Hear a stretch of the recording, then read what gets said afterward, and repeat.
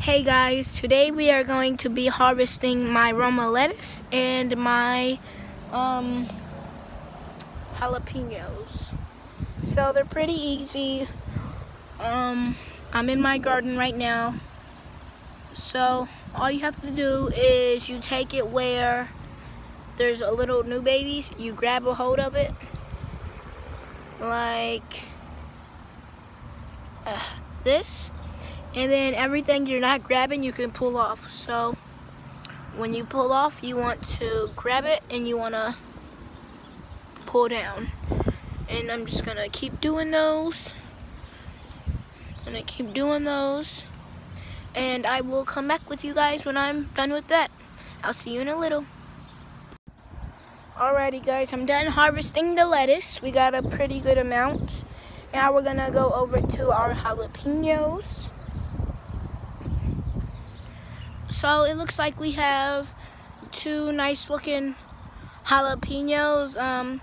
Dad, I beat you this year, I think, on growing peppers. My dad normally grows a lot of peppers and he's pretty good at them. But this year, I beat him. So this year, all you have to do, any time, you just take it and you kind of just pull it off. And then you have a nice pepper like that. We only have two, but there's gonna be like maybe 5 more coming. We haven't seen any more. We haven't seen any peppers on these, and I kind of might know why there's no pepper on those. It's because I was in a rush when I was planting them, and I had to plant them together. So now that we have that planted, we could come over to our rosemary, cause we could just harvest our rosemary too. Now you could use your fingernail, or you could use some scissors, but all you really do is you just pick it off just like that, put it in there. With rosemary, you could the wind. Hope this guy's isn't affecting the quality. But you grab it like that, you pinch it off, rosemary. And you want to try to go for the biggest pieces that you could find. And yeah. So our tomatoes are going to be funner harvesting, but they're not really going to be coming in and like, oh, wind. The reason why I always say wind and I'm scared of the wind is because I realize that it cuts out on my videos, so I'm scared of the wind. But anyways, we are done harvesting for today. We're going to go clean them off inside. And I will come back with you guys when I'm inside. I'll see you when I'm inside. Peace. Alright, so we are now inside, and we have my stuff we're ready to harvest and clean. So first, I'm actually gonna put on some gloves.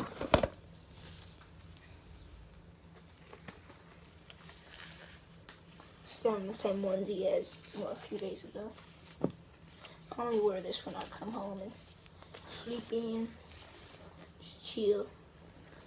I'll put my gloves on real quick. These gloves are hard to put on. But anyways, I got my gloves on and we're gonna get ready. So we are going to take the Roma lettuce. I also got some dill, because I replanted my dill and it kind of looked dead, so I just picked the most off. So we are going to take the lettuce. I see some rosemary in that. There's some rosemary. Okay, we're just gonna plop it in there. It's a bucket of water, and kind of just let them sit. Let them sit for like maybe 20 seconds or 10 seconds. And then we are going to grab some napkins to lay all of our stuff off on. I will show you guys what that looks like when I am done laying them off. And I will come back to you guys in a little when I'm ready to do the next part and get everything ready. Anyways, I'll see you in a little. Bye. Alright, so this is the last part of my video. So we have my stuff laid out. We have my lettuce in here, Roma lettuce. So we're just gonna take it out. I'm gonna give it a little shake. Now, normally you would spin this to get all of the stuff out, but we don't have a spinner. And we are going to put it down right there. Let it dry. I thought I had two peppers. Might have left it outside, but I guess we did some rosemary too. There's only one pepper in here, but it's kind of the same with the other stuff. You're kind of just washing it the best you can, trying to get all any dirt off of it as possible. And then when you bag it up, you want to put a little towel in there so all the water gets off. So I am done with this, and this is going to be the end of my video right here. I'm going to sort this stuff and put them into bags. And yeah, I hope you guys liked the video. Hope you guys come back for another video, hopefully. Please like and subscribe, because I really like doing these videos, and I like people watching them because I know they learn stuff. So please like and subscribe. If you have anything to tell me in the comments, just let me know. Anyways, I'll see you guys in the next video.